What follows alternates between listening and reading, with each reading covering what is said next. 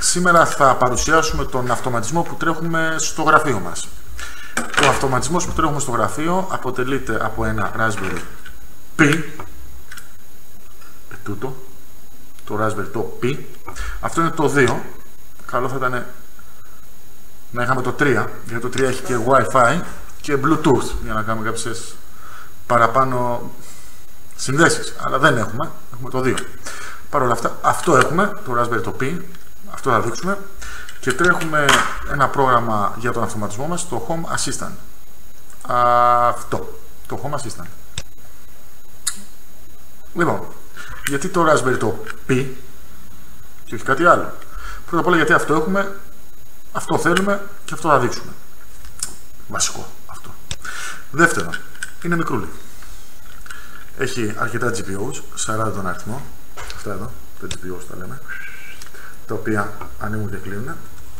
Μπορούν να χρησιμοποιηθούν είτε σαν sensors είτε σαν actuators. Έχει μικρή αλλά ικανή υπολογιστική ισχύ για να μας τρέξει τον προγραμματισμό και παράλληλα, εκτός από το προγραμματισμό, να το κάνουμε να δουλεύει σαν ένα media player, να δουλεύει παράλληλα ως Kodi, να δουλεύει ως FTP server, να δουλεύει ως Asterix, να στήσουμε πάνω του ένα arcade όπως αυτό πίσω. Δεν ξέρω αν φαίνεται. Οπότε με ένα emulator παράλληλα με όλα αυτά να τρέχει και την παιχνιδομηχανή μας. Έχει πολύ μεγάλη υποστήριξη, βιβλιοθήκες, forums κτλ. Είναι φοβερό αυτό το πράγμα. Και πολύ βασικό, ενώ δεν είναι και τόσο οικονομικό, έχει 30-35 ευρώ, με αυτά τα λεφτά μπορούσαμε να βρούμε κάτι καλύτερο. Το βασικό είναι ότι έχει πολύ μικρή κατανάλωση. Και αυτό είναι βασικό, πρώτον για την εξοικονόμηση ενέργειας και τον πλανήτη και τα αρέστα, γιατί είμαστε και ενεργειακοί επιθεωρητές και ενεργειακοί μηχανικοί, αλλά κυρίως είναι πολύ βασικό για την τσεπούλα μας, γιατί αυτό έχει κατανάλωση 3 W και είναι άλλο να δίνεις για όλο το χρόνο 5 ευρώ και είναι άλλο να δίνεις 500 ευρώ αν το τρέχεις επί C. Και εμείς πρέπει να το τρέχουμε όλο το χρόνο, προφανώς αυτό. Οπότε νομίζω γίνεται κατανοητό γιατί τέτοιου τύπου συστηματάκια. Γιατί Home-Assistant? Γιατί Home-Assistant δεν είναι γιατί. Κάποτε το τρέχαμε με δικό μας κώδικα Python. Εντάξει. Γράφουμε κώδικα, τσουκουτσούκου, έτρεχε αυτοματισμός. Μετά βγήκαν όλα αυτά τα χαμποειδή προγράμματα, Home-Assistant, Open κτλ. Εμείς επιλέξαμε το Home-Assistant. Αυτή τη στιγμή μας καλύπτει απόλυτα. Ό,τι βγαίνει, υπάρχει μια κοινότητα που το τρέχει από πίσω κτλ. Έχει πολύ καλό user interface και σε επίπεδο mobile κτλ. Ιστορικά κρατάει κτλ. Και έχει πολύ δυνατό κώδικα για να κάνουμε τους αυτοματισμούς μας. Γιατί ο αυτοματισμός σε ένα γραφείο, σε ένα σπίτι, σε ένα οπουδήποτε, δεν είναι να μπορούμε να ανοίγουμε και να κλείνουμε το λαμπάκι από το κινητό. Αυτό είναι να είχαμε να λέγαμε. Ο αυτοματισμός είναι να μπορούμε να μας αντιλαμβάνει το χώρο, να είναι intelligent το office. Γι' αυτό εδώ μέσα δεν έχουμε κανέναν διακόπτη. Μας καταλαβαίνει πότε μπαίνουμε, με presence detection, με το κινητό, με το πότε μας λαμβάνει το Wi-Fi, με κινήσεις. Δεν έχουμε άλλους τρόπους και έχουμε και φωνητικές εντολές. OK Google, turn off light. Okay, turning off 3 lights. OK Google, turn off central.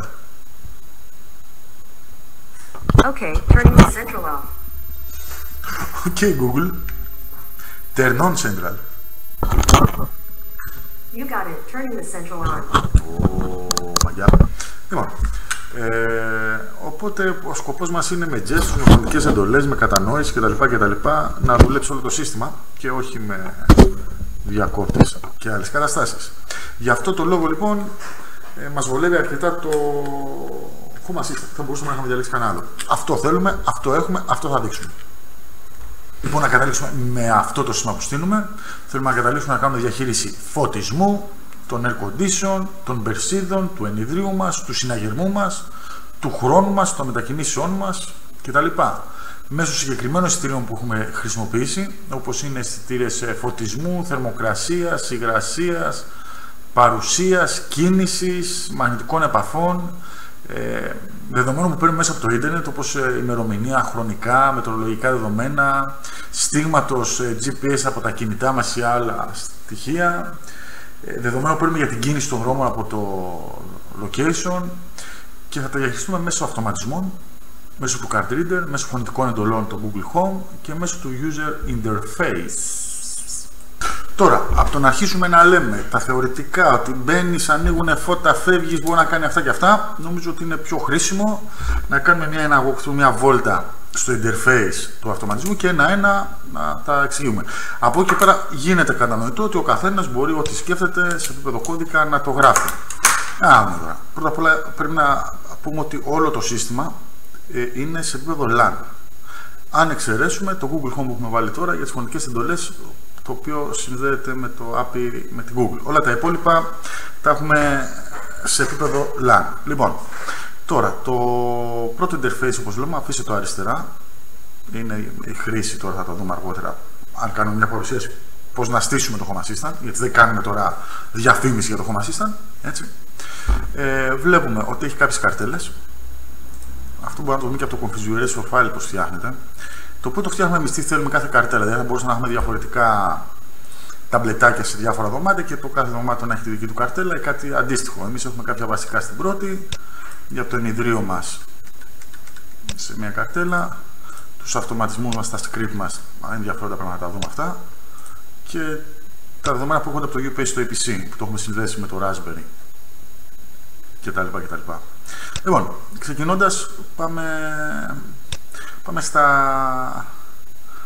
στους διακόπτες. Λοιπόν, εδώ θα μπορούν να έχουν συνδεθεί GPOs, εμάς έχουν συνδεθεί επί της ουσίας GPOs του Raspberry, θα μπορούσε να έχεις οποιαδήποτε άλλο διακόπτη, οποιαδήποτε εταιρεία, το οποίο μπορείς τελικά να το βάλεις, να το ταυτοποιήσεις, έτσι δουλεύει το Internet of Things, να του δώσεις μια ταυτότητα, παραδείγματος χάρη με λένε Bobby, και ο Bobby να μπορεί να συνδεθεί με το Home-Assistant που το λένε Μίτσο. Να μπορεί να δει τον άλλο. Και εφόσον γίνει αυτό, όλα αυτά μπαίνουν μετά στο ίντερνετ με TCP/IP, από τη στιγμή που με ένα DNS μπορείς να το βγάλεις όλο προς τα έξω. Αυτό θα το δούμε σε μια άλλη παρουσίαση. Λοιπόν, εδώ έχουμε λοιπόν φώτα. Φώτα, αυτό το κεντρικό, ας πούμε, που βρίσκεται εδώ. Βασικό είναι είτε ασύρματα, είτε να καταλήγουν σε κάποια ρελέ, σε μια ρελεβιέρα, να μπορούν να ανοίγουν και να κλείνουν. Γιατί, πάμε να το δούμε λίγο. Το Raspberry, το Pi ή το οποιοδήποτε άλλο βγάζει 3,3 volt. Εντάξει, εδώ δεν μπορεί να βάλεις κανένα ρελέ σοβαρό να ανοίξεις και να κλείσεις τα φώτα. Μπορείς όμως να πάει να πάρεις μια έτοιμη ρελεβιέρα, όπως αυτή που είναι πολύ φτηνή, ή να φτιάξεις μόνος σου. Στην αρχή φτιάχναμε, τώρα το κόστος είναι πολύ μικρό. Να συνδέσεις λοιπόν κάποια GPUs εδώ, για την ακρίβεια εδώ. Εντάξει, και εδώ να βάλεις το φορτίο σου και άνοιξε κλείσε τα φώτα. Έτσι το έχουμε. Εντάξει, κάπως έτσι είναι τα switch εδώ. Το αντίστοιχο θα μπορείς να το συνδέσεις με το ESP, αυτό με αυτό, και να το κάνεις όλα σύρμα. Θα δούμε αυτά κάποια στιγμή. Οπότε εδώ έχουμε κάποιους βασικούς διακόπτες on-off. Άνοιξε κλείσε ένα 0, που θέλει να το πει ο καθένας. Λοιπόν, και εμείς έχουμε συνδέσει τα φώτα και το έχουμε κάνει group lights, για να ξέρουμε τι μας γίνεται. Οπότε αν θέλω να τα κλείσω όλα, ή μην τα ανοίξω όλα μέσα, να μην σφάγει, να ανοίξω και θέλω μετά. Ωραία. Εδώ έχουμε κάποιους άλλους διακόπτες. Λοιπόν, πάμε, είναι ενδιαφέρον αυτό. AC. Έχουμε ένα παλιακό air condition που εδώ έχει κάτω, το οποίο ποιος το βλέπει. Όπως βάζουν το καρφούρ. Παλιά είναι το καρφούρ. Έτσι. Τριχαγύρευε. Λοιπόν, πώς μπορούμε τώρα να κάνουμε ένα παλιακό air condition να μπει στον αυτοματισμό μας? Πώς μπορούμε? Λοιπόν, μπορούμε να πάρουμε αυτά τα δύο, νομίζω είναι. Ένα και ένα δύο. Να πάρουμε το πληκτρολόγιο του air condition, το μπλιμπλίκι, να του λέμε on-off, πάνω, κάτω, δεξιά, αριστερά, θερμοκρασίες από το χειριστήριο. Αυτά καταγράφονται στο Raspberry. Μετά παίρνουμε ένα χαρτάκι και λέμε τι θέλω να κάνω και κάνουμε μετά μια εντολή, την οποία τα δίνουμε από εδώ στο IR και κάνει τον αυτοματισμό. Τώρα, αυτό το κάναμε παλιότερα. Τώρα ο Κινέζος έχει φτιάξει τέτοια έτοιμα, πολύ πιο οικονομικά, από το να πάρεις όλα αυτά και αν θες ασύρματο και αυτό και να τα φτιάξεις όλα και να το στείλεις. Έχει φτιάξει, εμείς χρησιμοποιούμε το Broadlink. Να το δούμε, Broadlink, RM, αυτό το οποίο είναι έτοιμο. το παίρνεις, είναι πολύ οικονομικό, κάνα δεκάρικο το είχα πάρει εγώ, το οποίο έχει 7 εικόνες, 7 IR λεντάκια, γύρω-γύρω όλοι, και ένα τέτοιο να μπορείς να βάλεις, και έχει και έτοιμες εφαρμογές. Αυτό είναι, το βλέπετε, να το παίρνεις έτοιμο, του δίνεις μια τροφοδοσία. Αυτό είναι TCP/IP, το παίρνεις με την IP του, το ρίχνεις στο Home-Assistant, του λες έχουμε αυτό εδώ, και μετά το προγραμματίζεις τι θα στέλνει on-off, πάνω κάτω, δεξιά και αριστερά. Αυτό έχει την εφαρμογή του. Μπορείς δηλαδή αυτόνομα να το πάρεις και να το δουλέψεις. Γενικώς πάρα πολλά τέτοια θα δούμε ότι έχουμε και μπορούμε να πάρουμε, αλλά τι να το κάνεις. Αυτό έχει την εφαρμογή του, χαίρομαι πολύ. Τι θες, να ανοίξεις το κοντίνο, να μπαίνεις σε μια εφαρμογή και να το ανοίγεις, να μπαίνεις σε μια άλλη εφαρμογή να ανοίγεις τη λεντοτενία, να μπαίνεις σε μια άλλη εφαρμογή να βλέπεις τι θερμοκρασία έχει. Όχι, είναι αδιάφορο. Αυτό που θες είναι όλα αυτά να σκάνε κάπου και να γίνεται αυτός ο αυτοματισμός. Δηλαδή, να έχεις τη θερμοκρασία του δωματίου, να έχεις φτιάξει ένα κώδικα το οποίο να δίνει εντολές πότε ανοίγει, πότε κλείνει, και να μπορείς να το προγραμματίζεις. Λοιπόν, με αυτή την απλή λογική, ή με 1 ευρώ και τα δύο μαζί, το έχω και με την ασφάλεια έτοιμο. Ή δίνεις 1 ευρώ και παίρνεις αυτά και τα φτιάχνεις μόνος σου με καλώδιο, και άλλα 3 ευρώ και παίρνεις και αυτό και τα συνδέσεις και τα κάνεις σήματα, ή δίνεις 10 ευρώ και το παίρνεις έτοιμο. Παρ' όλα αυτά, ένα παλιακό air condition, μια παλιά τηλεόραση, οτιδήποτε έχει IR, μπορείς να το κάνεις εξυπνότατο. Λοιπόν, πάμε παρακάτω. Lock. Εδώ τι έχω, έναν άλλον. Έχω μια πόρτα εκεί, αυτή εκεί, το οποίο είναι με Κυπρί. Οπότε έχω φτιάξει ένα switch, εντάξει, το οποίο ανοίγω το Κυπρί, δεν ξέρω αν ακούστηκε, και κλείνει το Κυπρί μόνο του, γιατί υπάρχει από πίσω ένας αυτοματισμός που λέει ότι μετά από 4 δευτερόλεπτα να κόβεται. Δεν υπάρχει λόγος παραπάνω. Το πατάς να κόβεται. Λοιπόν, εδώ έχουμε ένα switch ο οποίος δεν φαίνεται. Είναι με MQTT, μοσχητοειδές, που συνδέεται σε ένα τέτοιο. Θα το δούμε κάποια στιγμή. Δεν είναι της παρούσης. Δηλαδή, παίρνεις ένα τέτοιο, το βάζεις όπου θέλεις στον κόσμο και με κάποιες εντολές MQTT ανοίγεις, κλείνεις, παίρνεις data κτλ. Λοιπόν, εδώ έχουμε κάποια lights. Λοιπόν, το central dimmer, αυτό είναι πολύ ενδιαφέρον. Το dimmer, για να δούμε πάνω. Αυτά είναι τα πάνω που φτιάχνουμε ώρα. Χαμηλώνω το dimmer. Λοιπόν, αυτό είναι κάτι πάρα πολύ ενδιαφέρον. Αλλά παίρνουμε λίγο συσκευή από μέρους μας. Γιατί τα φώτα πάνω είναι τα 5 λάμπες, έχουν driver 010, και πρέπει να αυτό το Raspberry το βγάζει όλα από ένα PWM. Έτσι, να τα ρυθμίζει δηλαδή. Το θέμα είναι ότι τα ρυθμίζει από 0,3,3. Αν βρεις κάτι, εγώ βρήκα κάτι την ποινή, κάτι το να τα λέω 1 ευρώ όλα μαζί, του δώσε τροφοδοσία δώρο και κατάφερα αυτό το 0,3,3, 0 παύλα 3,3 να το κάνει 0,10 και να το σκάσω στα drivers των φθορείου, οπότε να αντιμάρονται. Πάει και αυτό. Έτσι. Λοιπόν, blinds, ενδιαφέρον και αυτό. Και αυτό θέλει κατασκευή από μέρους μας. Λοιπόν, αυτό έχω πάρει ένα σετ, 5 ευρώ έχει, για τα story. Τα story είναι τα παλιακά, τα κλασικά τα story. Άνοιξε, κλείσει, δεξιά, αριστερά. Αυτά λοιπόν δουλεύουν και αυτά με την WM. Εντάξει, και μπορείς πολύ απλά να τα ανοίγεις και να τα κλείνεις. Τέλος. Τα κλείσαμε, τα ανοίξαμε, το έχουμε κάνει αυτόματα. Οπότε τα παλιακά μας τα story τα έχουμε κάνει πανέξυπνα. Μπορούμε να του λέμε όταν ανεβαίνει ο ήλιος, κατεβαίνει ο ήλιος, άνοιξε, κλείσε κτλ. Με λουξόμετρα, άνοιξε, κλείσε, ώρες, όταν μπαίνω, όταν βγαίνω, με ένα central off κτλ. Λοιπόν, Arilux είναι αυτό που έχει πίσω το. Αυτό που έχει πίσω το. Αυτό, τώρα θα το ανοίξω. Είναι έτοιμη μια κατασκευή. Τι χρώμα θέλουμε, θέλουμε πράσινο. Και έχει και διάφορα effects έτοιμο το Home-Assistant να σου δώσει. Είναι πάλι κάτι που το παίρνουμε έτοιμο. Θα μπορούσαμε να το φτιάξουμε κι εμείς. Να πάρουμε 3 GPOs και ένα της επιστροφής. Και να φτιάξουμε ένα RGB LED. Το βρήκα έτοιμο, θέλω να το δω. Ήταν φτηνό, γιατί το έχει μεγάλη προσφορά. Από εκεί που το πήρα. Το πήρα, εντάξει, είναι ασύρματο, ίδια λογική, είναι Wi-Fi αυτό. Είναι και RF, νομίζω. Οπότε μπορείς, αν θες, να το φτιάξεις και με RF. Για να δούμε. Αυτό είναι, εδώ, ένα τέτοιο τυπάκι. Το οποίο και αυτό παίρνει, με το βάζεις, το προγραμματίζεις, παίρνει μια IP, το δίνεις στο φίλο σου στο Home-Assistant και του λες τι να το κάνει. Άνοιξε, κλείσει, όταν παίζω παιχνίδι, όταν δεν παίζω παιχνίδι. Μπορεί να κάνεις πάρα πολλά πράγματα. Αυτό το πραγματάκι είναι πάρα πολύ μικρό. Ωραία, πάει. Για να δούμε σιγά σιγά και τους sensors σε αυτή την καρτέλα. Λοιπόν, πάνω λοιπόν βλέπουμε κάποιους sensors. Λοιπόν, οι sensors είναι είτε φυσικοί, δηλαδή βάζουμε ένα θερμόμετρο, ένα λουξόμετρο, ένα αγρασιόμετρο, έτσι. Είτε sensors που παίρνουμε από κάπου αλλού, από το κινητό παραδείγματος χάρη κάποια δεδομένα, είτε είναι sensors οι οποίοι μας έρχονται στοιχεία από έξω. Ας πούμε, η ώρα την τραβάμε από το ίντερνετ. Έτσι δεν έχουμε real time clock. Τέτοιου τύπου που παίρνουμε από το ίντερνετ είναι το sun που βλέπουμε, που μας λέει που είναι ο ορίζοντας. Που είναι ο ήλιος σχέση με τον ορίζοντα. Είναι πάνω, είναι κάτω. Αυτό γιατί είναι ενδιαφέρον, γιατί μπορούμε να πούμε τα φώτα του κήπου, παραδείγματος χάρη, να ανοίγουν μία ώρα πριν πέσει ο ήλιος. Έτσι, βάζουμε αυτόν τον αυτοματισμό. Ποια έξοδος είναι τα φώτα του κήπου, έξοδος 3, τάδε, να κάνει τερμητών μία ώρα πριν πέσει ο ορίζοντας. Οπότε τα ξεχνάμε, δεν μας ενδιαφέρει χειμώνας, καλοκαίρι, παίζουμε με αυτά. Ή να παίρνουμε τις υγρασίες απ' έξω, να τις συγκρίνουμε με του σπιτιού και να βγάζουμε το wealth την ποιότητα του αέρα του σπιτιού. Δηλαδή εδώ βλέπουμε office humidity, office temperature, έχουμε έναν εδώ πέρα αισθητήρα πολύ οικονομική, DHT είναι αυτή, που μας δίνει τη θερμοκρασία και την υγρασία. Αν τραβήξουμε την υγρασία και τη θερμοκρασία, παραδείγματος χάρη, απ' έξω από τη Yahoo ή από κάπου, μπορούμε να βγάλουμε και την ποιότητα του αέρα της ζωής μας. Και αυτό να το πάμε παραδείγματος χάρη σε μια RGB λάμπα και ανάλογα με το αν είναι καλή η ποιότητα του αέρα, αν είναι πράσινη, και αν είναι κάτι κακό να γίνεται κόκκινη και να έχουμε και οπτική ένδειξη. Κάτι αντίστοιχο. Έτσι, ενδιαφέρον αυτό. Έχουμε λουξόμετρο τύπου τέτοιου. Ενδιαφέρον το λουξόμετρο. Έχουμε κάποια binary sensors. Ας πούμε τα PIR είναι το PIR. Έτσι, αυτό παίρνει 12 βολτάση, τα ξυλώνεται από παλιούς συναγερμούς, τα βρίσκεται αυτά.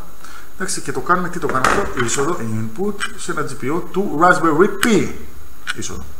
Οπότε, εδώ έχουμε ένα κάτω, το βλέπεις εκεί, δεν το βλέπεις, τώρα το βλέπεις, εκεί στη γωνία, εκεί. Λοιπόν, άμα κουνήσω το χεράκι θα δω το PIR Office, κάνει διάφορες ιστορίες. Βλέπω τίποτα, αλλά τέλος πάντων, την έκανε, το θυμήθηκα. Ωραία. Οι sensors που μπορούμε να τους χρησιμοποιήσουμε για ό,τι θέλουμε. Το λουξόμετρο το είπαμε, συναγερμός είναι ένα έτοιμο application στο Home-Assistant, έτσι, arm away και designed. Λοιπόν, να πω εγώ πώς το έχω τώρα. Εγώ έχω έξω στην πόρτα ένα card reader που έχω βγει από την Ελλάδα, πολύ οικονομικό, ένα δεκάρι. Τι κάνεις, παίρνεις τέτοια ταγκάκια, τα περνάς και του λες αυτό όταν περνάει να ξεκλειδώνεις. Εντάξει, και του λέω, όποτε το περνάω, θα αλλάζει μια κατάσταση. Έστω ότι είναι στην κατάσταση 1. Η κατάσταση είναι ότι δεν υπάρχει συναγερμός και δουλεύουν όλα έτσι όπως τα βλέπουμε. Όταν, ας πούμε, ανοίξει το PIR Store, ανοίγει το φως με ένα αυτοματισμό για 2 λεπτά. Απλά πράγματα. Δεν κάνει κάτι άλλο. Όταν περάσω το ταγκάκι, πάει να πει ότι μπαίνω συναγερμός. Τι γίνεται τότε, γίνεται arm away. Εντάξει, αυτό απευθείας κάνει central off, κλείνω όλα τα φώτα και αλλάζουν λογική πλέον τα πράγματα μέσα. Γιατί αν κάποιος κινηθεί και ανάψει το PIR Office, το PIR Store, τότε δεν θα κάνει αυτό που έκανε, θα κάνει κάτι άλλο. Τι θα κάνει, θα αναβοσβήσει τα φώτα, θα βάλει μια σιρήνα και θα στείλει ένα μήνυμα με το notify της Gmail και θα μου λέει στο κινητό μου, στο mail μου, μάγκα υπάρχει κλέφτης. Και θα παίξει ένα τραγουδάκι, απευθείας με ένα shell command, όπως τα άλλα, το οποίο πολύ απλά θα λέει στο πύλιο στην αργαλαστή, πια να το λιούνται το ληστή. Αν ξαναπεράσω το card reader, τότε τι θα κάνει, θα κλείσει ο συναγερμός, θα αλλάξει κατάσταση, θα ανάψει το κυπρί για τα 4 δευτερόλεπτα για να μου ανοίξει την πόρτα να μπω και θα αλλάξουν πάλι κατάσταση όλα. Λοιπόν, τέλος εδώ βλέπουμε 7 minutes για το φως. Το φως μου.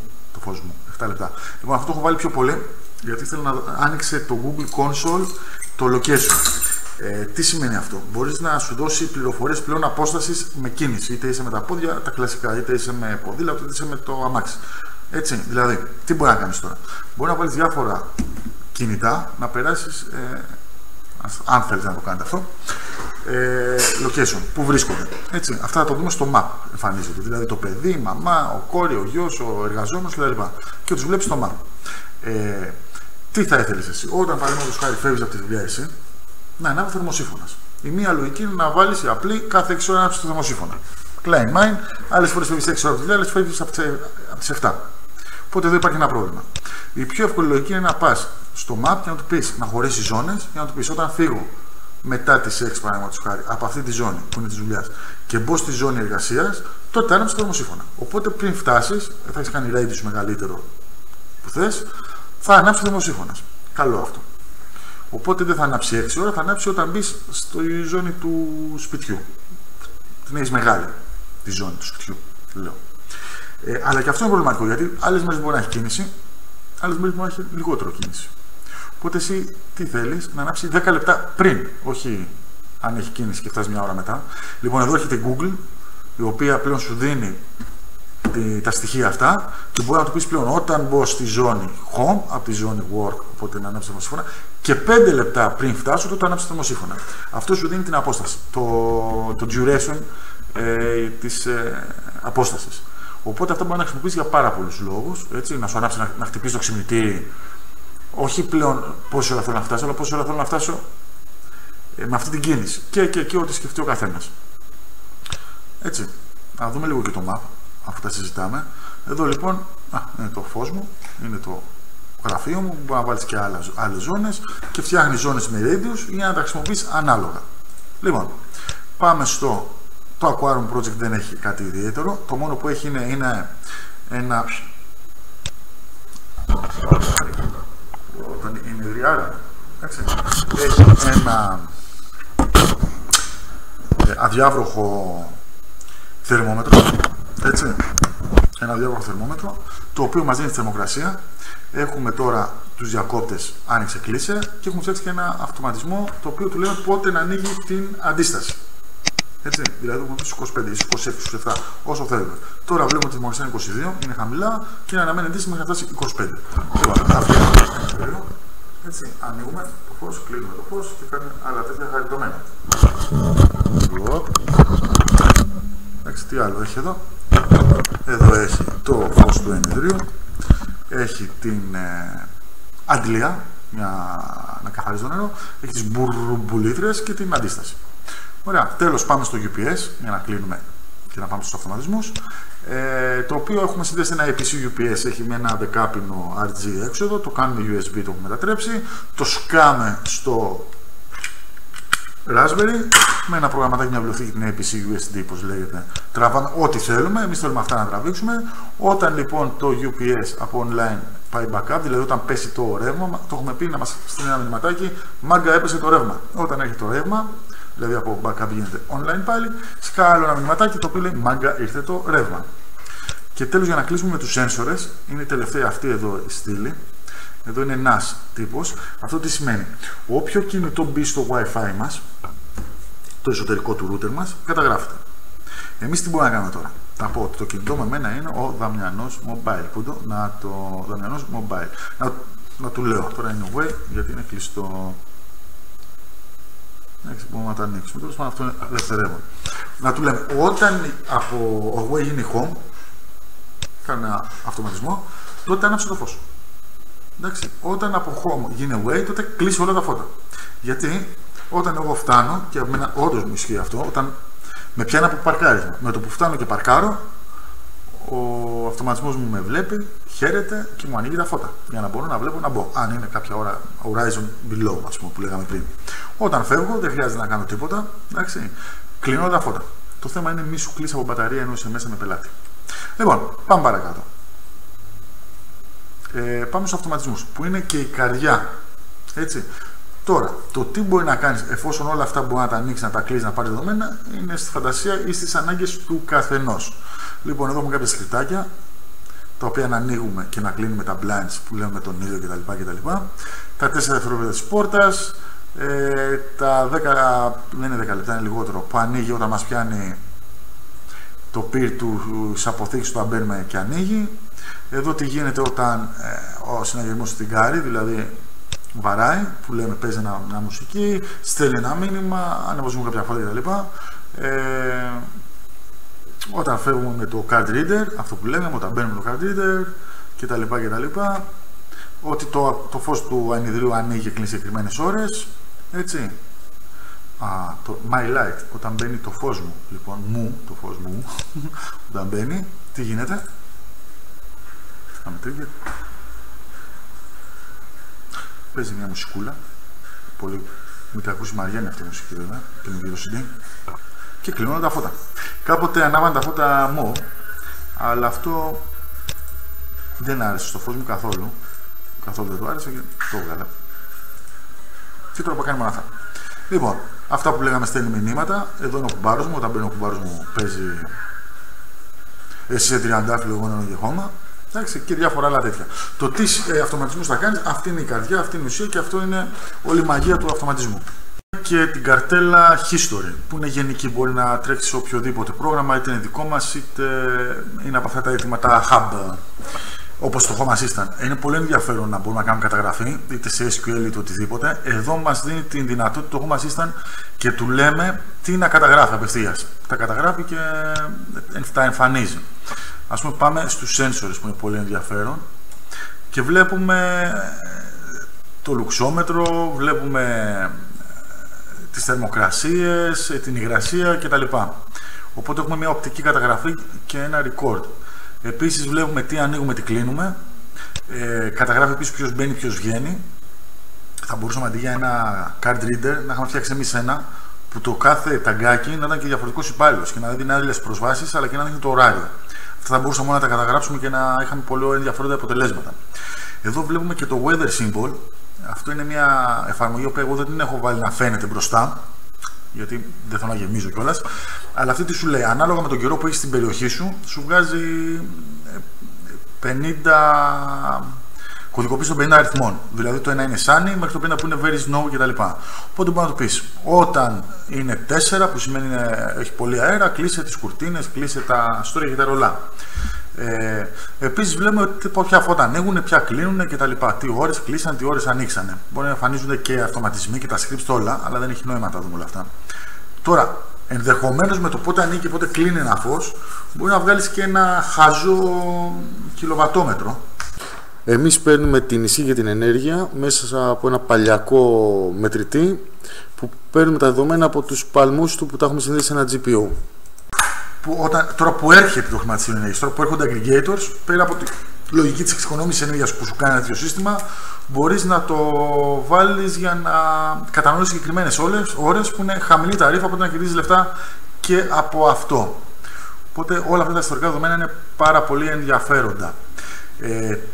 Τώρα, παρόλο που κλείσαμε με την παρουσίαση ενός προγραμματισμού, θα ήθελα να δείξω λίγο και το configuration file για να δούμε το πόσο απλό είναι. Δηλαδή, μέχρι στιγμής έχουμε καταλάβει ότι έχουμε κάνει ένα αρκετά πολύπλοκο αυτοματισμό με ένα Raspberry Pi, θα τα ξαναλέμε, και πολύ οικονομικά στοιχεία, sensors, actuators κτλ. Δηλαδή, πολύ οικονομικά. Το κομμάτι μετά είναι του αυτοματισμού. Τώρα, η ευκολία του αυτοματισμού που θα το δείξουμε πώς στείνεται κάποια στιγμή ένα Home-Assistant και ένα-ένα, και το ESP και τα υπόλοιπα, τα switch κτλ. Να δούμε μόνο οπτικά το configuration file. Δηλαδή, όταν θα πάρεις το Raspberry, θα κατεβάσεις το Home-Assistant, ένα mount σε μια SD κάρτα, θα το τρέξεις, θα ανοίξεις το Home-Assistant, θα πρέπει να ενεργοποιήσεις κάποιες βιβλιοθήκες στο Raspberry, το CR, τα GPUs, τα OneWire κτλ. Ό,τι χρειάζεται. Θα σου εμφανίσει τέλος πάντων, εδώ βλέπουμε Home-Assistant, ένα αρχείο που θα είναι μέσα. Ένα αρχείο που της ουσίας είναι το configuration file του Home-Assistant να δουλέψεις. Επί της ουσίας αυτό το αρχείο είναι. Και σε αυτό το αρχείο είναι σχεδόν όλοι οι αυτοματισμοί. Μπορείς μετά, για να μην τα έχεις όλα μαζεμένα, να φτιάξεις άλλα αρχεία τα οποία είναι τα συγχαρτάκια μόνα τους, οι αυτοματισμοί μόνοι τους, τα μυστικά μόνα τους για να μην τα ελέγχει κανείς, και οι εντολές για την Alexa ή για την Google Home, το πώς θα λειτουργεί. Είτε είναι με app dialog flow, είτε είναι με expose απλό του αυτοματισμού. Αμέ. Αυτό το συστηματάκι τώρα που είδαμε, το οποίο βλέπουμε ότι είναι και σε μορφή HTTPS, έχουμε χρησιμοποιήσει το Let's Encrypt για να το κάνουμε λίγο πιο ασφαλές και για να μπορέσουν να μιλήσουν και η Google Assistant το χρειάζεται. Μπορούμε με ένα port forward, με μια DNS να το δούμε από οπουδήποτε, να το δούμε από οποιοδήποτε σημείο, να το δούμε με την mobile version από το κινητό και να το χειριστούμε αντίστοιχα. Κλείνοντας λοιπόν, να πούμε ότι όλα αυτά είναι work in progress, είναι κάποια πράγματα τα οποία προχωράνε. Το καλό είναι ότι όλες οι εταιρείες συμφωνούν και κάνουν μια λογική unified, δηλαδή είναι scalable αυτά τα συστήματα, κουμπώνει το ένα στο άλλο εφόσον του το επιτρέπει με διάφορα μοντέλα. Το κακό είναι ότι δεν έχει φυσική ορίμανση και αυτό είναι πολύ άμεσα όλα αυτά προχωράνε, δημιουργεί προβλήματα σε security issues, σε θέματα ασφαλείας, και ότι δεν είναι επιστοποιημένα βιομηχανικά. Το μέλλον βέβαια θα το λύσει η αγορά, αφού έχουν μπει μεγάλες εταιρείες σε όλο αυτό το πλαίσιο. Για όσους με παρακολουθήσανε, mille merci. και επικοινωνούμε για απορίες και εξειδικεύσεις με τα γνωστά μέσα. Σε επόμενες παρουσιάσεις θα δούμε και το πώς στείλουμε το Home-Assistant, πώς στείλουμε MQTT servers, να δουλέψουμε τα ESP και πολλά άλλα ενδιαφέροντα πράγματα. Bye bye. Danger, danger.